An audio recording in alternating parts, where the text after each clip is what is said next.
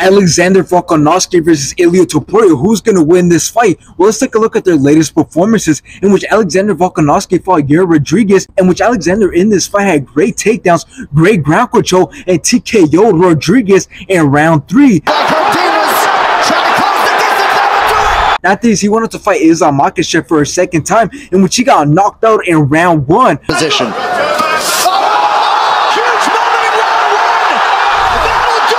Now let's take a look at Ilia Topuria's latest performances, in which he fought Bryce Mitchell, in which both did great in round 1 until round 2 came, in which Ilia Topuria dropped Bryce Mitchell and got him in the arm triangle choke, and Bryce Mitchell tapped in round 2. Oh, like an arm triangle. Oh my goodness, look at this.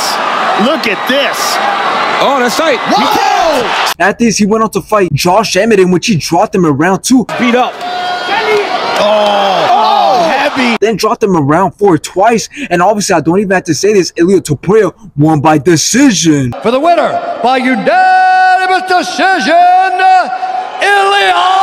Now let me go over some background info involving Alexander Volkanovski. For those who are doubting him due to all the hype around Ilia Topuria, Alexander Volkanovski has dominated the whole featherweight division, as he has beaten Max Holloway 3 times, all being title fights, and Max Holloway is ranked number 1 in that weight division. And then he also beat Brian Ortega, who's ranked number 4 in that weight division. And after his first loss to Islam Makhachev, he knocked out Yair Rodriguez, who's ranked number 2 in that weight division. So when I say he has dominated the whole featherweight division, it's because he has, which is why it makes sense for him to try to challenge himself and fight Islam Makhachev. Now I can guarantee you that the main reason why most people are favoring Ilia Topuria is because not only is he a very good fighter in almost all aspects, but it's his power and his style of fighting that makes people believe that he might be able to beat Alexander Volkanovski, which, to be honest, you can't really hate the idea of him doing the impossible and becoming champion, because he is one tough fighter with a lot of grit. But at the same time, with all this tough guy hype, there are some doubts, and that is that most people will say that he hasn't fought any good fighter and lacks high level experience. So in the end, are most people underestimating Alexander Volkanovski only because he lost to a very close fight the first time against Islam Makhachev and then got knocked out the second time when it was on a 10-day notice? Yes, they are, but at the same time, I would like to see Ilia Topuria pull the upset and do what most aren't ready to see.